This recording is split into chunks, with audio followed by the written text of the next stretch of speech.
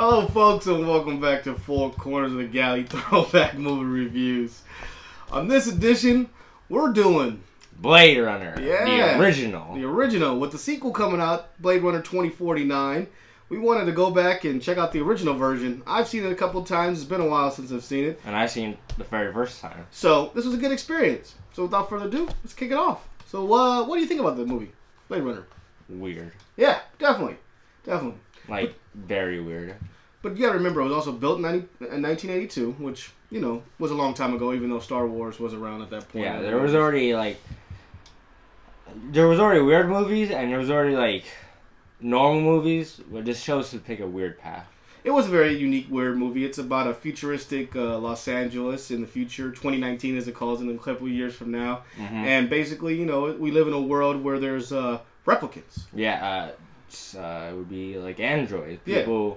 But they look like humans. Yeah. They look like humans and they have skin like humans, but in reality, they're robots. Yeah, they're stronger than us, but they have no emotions, so that's how you tell the difference. Yeah, they have this very unique and weird test they give them that determines if they're a replicant or not.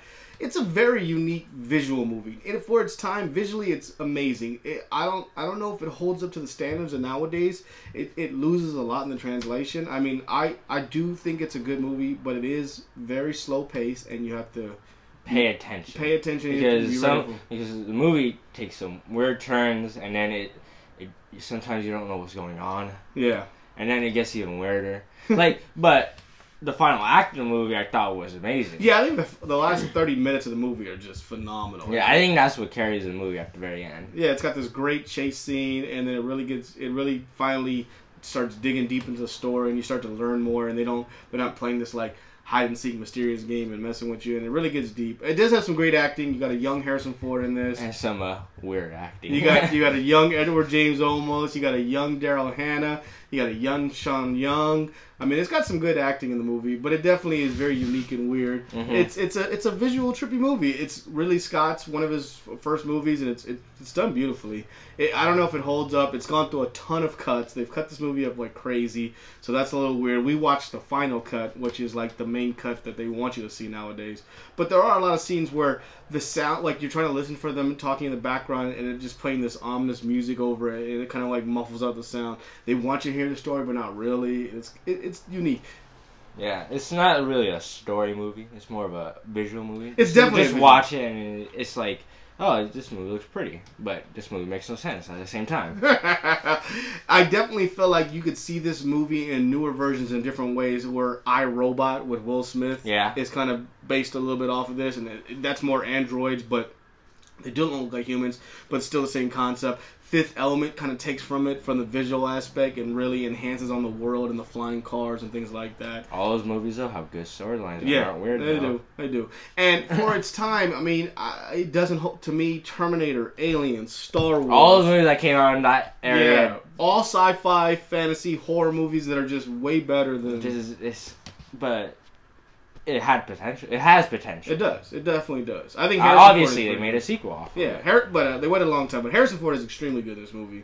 A young Harrison Ford. Mm-hmm. He was really good in this movie. I liked him a lot. I thought Sean Young was good, where she's playing the young confused girl. That she was cool in that role. I mean, it's definitely a visual, unique experience. It's not a long movie. It's 2 hours, but be prepared to have to really be patient with the movie and wait for it to build for you, because I mean it really doesn't build. It doesn't go anywhere, and then when it does go somewhere, it's weird. When it still leaves a lot of mystery and doubt at the end, but it really doesn't build till like an hour and 20 into the movie where it finally builds. So what would be your overall score out of 5? Out of 5, I'm gonna give it 3. 3 out of 5.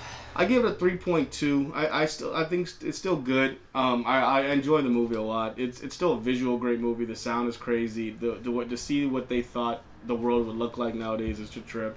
We're excited to go see 2049. Yeah, which I heard is very good. And visual also, so we're excited. And they have a good storyline. Yeah, that's not weird. Or it makes sense at least. It's updated. We do get like grumpy Harrison Ford. Yep. So that'll be fun in his old days. Alright. Well, yeah. So, definitely, I would suggest you guys check it out because it is a visual experience. At least watch it once. Yeah, for the experience. And never again. This is a weird movie, guys. Not gonna lie. I don't think I'll watch it again. Maybe the last part. The last part was pretty good. Well, there you have it, folks. But maybe 24/9 I watch a lot. There you go. Expect a review on that. All right. Well, Four Corners Galley at YouTube.com. Not YouTube. Yeah, whatever. Yeah, that's RG. RG. Let's go. Thanks for joining us on this Blade Runner throwback movie review. Good night, Ted. See you next time. Thank you for watching Four Corners of the Galley. If you like this video, please like, subscribe, and comment down below. Hey, what are you doing? Outro. You telling him everything, God? You saying everything? Yeah. You sure? Yes. Oh. You sure? I don't Oh my know. What are you guys talking about? Get over out here? of Can I here. join the Well, yeah, conversation? she's trying to do a video, but I don't know if she said everything. Can you get out? Hey, listen. Did you say to like, comment, Yeah, subscribe, yeah, and share? Yeah. Yes. Did you say thank you for watching? Yes. Okay. All right. Bye. Get out. Oh.